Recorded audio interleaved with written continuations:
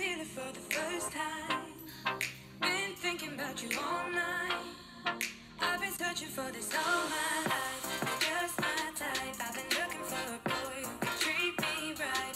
Short dark hair with his eyes so bright. They look into my soul and it sparks my life. Can I take you there? So I can't even believe I'm doing this, but this is my first ever video and I hope it goes well. Today I'm going to be talking to you guys about how I found my first year at medical school. I study at Auckland University, which is in Auckland in New Zealand. Because I know a lot of you out there are wondering, is medical school worth it? Is this what I want to do? Or maybe you have been accepted and you want to see, just get the hype, just live vicariously through somebody else. And yeah, so I'm going to get into it. I am a postgraduate, so that means in New Zealand that I completed a degree first and then I got accepted into medical school. In New Zealand, when you apply for medical school, you can be an undergraduate, so you can apply after the first year, which is a competitive kind of pre-med year. It's either called Health Science First Year, as it is in Otago, or Biomed in Auckland, as well as Health Sciences in Auckland. Because I studied at Otago, I did Health Sci First Year. Shout out if you're doing that, if you've done it, if you survived. It's a good time, but sometimes it's not as well. So basically I did my full degree in Otago, and I'll talk about that in another video, what it was like to get in and why I wanted to do medicine, and that will all be discussed later. But essentially I applied as a postgraduate to Auckland it was probably last year. Everything's kind of come full circle because it's been a year since I was sitting right in this position, kind of checking my emails and doing all that jazz. So essentially I applied to Auckland, and it was around this time where my interview for Auckland was. There's no interview in Otago, there is an interview in Auckland, and there are multiple mini interviews, and they'll ask you a question and you talk about that question, displaying that you have a good perspective of the health system, that you're unbiased, that you can see both perspectives or multiple perspectives, and really just displaying your character in the interview. And so that's what I did, and I had pretty good grades. I was quite confident, but because I'd been declined from medical school before, I was a bit nervous. But then I got the letter a few months later. I got the email, should I say, and then I got the letter to say that I'd been accepted into Auckland Medical School, and I was ecstatic. I could not believe that I'd gotten in. I was really torn because I was studying in Otago for 3 years and I'd gone through some things in my personal life, and I honestly just wanted to keep continuing living in the South Island of New Zealand. Otago is in Dunedin. So I felt really confused about moving up to Auckland. I was leaving behind a flatting situation with my mates, and I was so sad to say goodbye to my great group of friends because none of them would be in Auckland with me. Within the first few weeks, I made 2 really great friends that I was really close to, and then I made another 2 really good friends, and I'm still good friends with both groups now, and a whole bunch of more people. If I had to recap this year, I would do it in a series of points. So first of all, I'm going to talk about personal growth. I feel like this year I got my mojo back. People who are doing pre-med, trying to get into med, wherever you are in the world, I think this is relatable.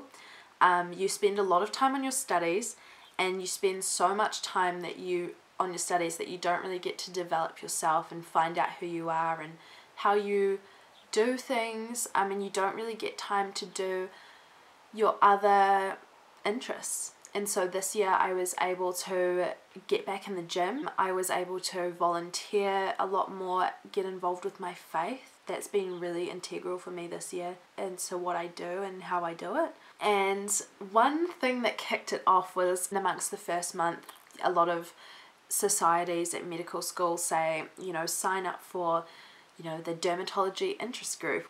But then this other kind of opportunity arose, which was asking for class reps, and you could be on Auckland University Medical Students Association, and there was 2, and I was like, okay, if there's 2, it's a bigger chance.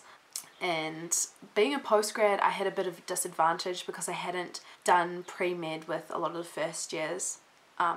The people who made it through first year, I will refer to them as first years so it doesn't get confusing, but we're all in the same year for medicine. And I thought, because the first years don't know me, they're going to think, who is this like old person? I know that is so stupid, but I thought that they would think, who is this old person? Like, why is she running for class rep? But anyway, I got it, long story short, and I am class rep with another guy, Travis. Shout out Travis. It's a really unique experience for me because of being on UMSA, and it also just allowed me to develop my leadership and just see what I'm really capable of. Another thing I got to do is perform in med review. So if you don't know, a review is basically a satirical comedy. Thanks Wikipedia. And it's basically a theatre production where we make fun of ourselves, we make fun of other people, like engineering and law. It's just this awesome experience. It's a theatre production, and it's so cool because you might never get the chance to, you know, sing, dance and act to the same level again or when you leave formal learning. So it's really cool, and I encourage people to get amongst it and be a part of it. I actually played a postgraduate student, so essentially myself, but the next part is not myself. I was an ex-stripper because that's how I paid for my student loan. It was such a good time, so good. The other thing that I want to talk about is academics, because a lot of people say, oh, once you get into medical school, it's like easy, smooth sailing, C's get degrees. Like, okay, I don't know if it's just me, so please comment or let me know. But whoever said medical school is easy was lying, okay? They lied to me. They fully lied. That's all I can say. Because it's not easy. It's a lot of hard work, even to pass, just because there's so much content. It's really difficult. And chances are you've got other things going on in your life. You're not just studying all day, every day. You do other things. You have your own interests. So with all of that going on and an incredibly crazy workload, it's hard to stay on top of things. In Auckland, we have to stay on top of the content all the time.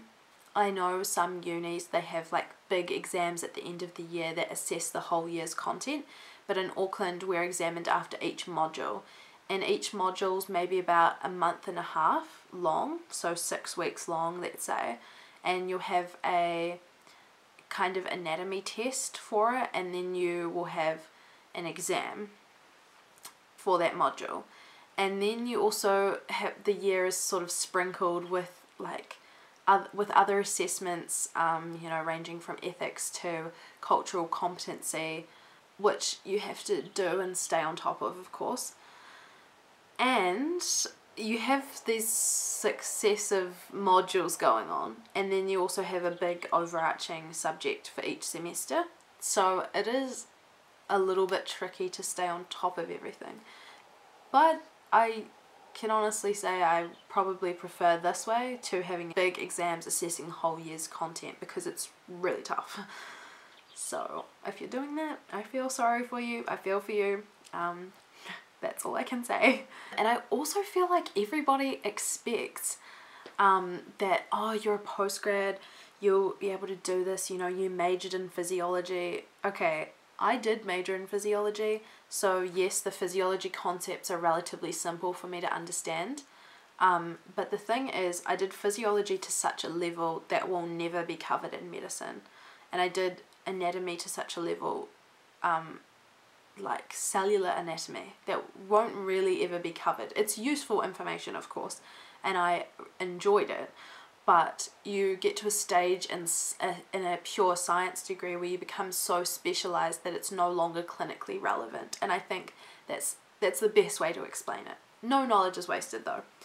And And people, I think the only difference between a postgrad and a first year student is that postgrads maybe have a bit more life experience. I think we've just had a longer time on the earth, and so we know ourselves maybe a little bit more. That's it. The people that got in through first year are really intelligent themselves. So there's no difference. You're not at a disadvantage if you're a postgrad or if you're at a first year level. It doesn't matter.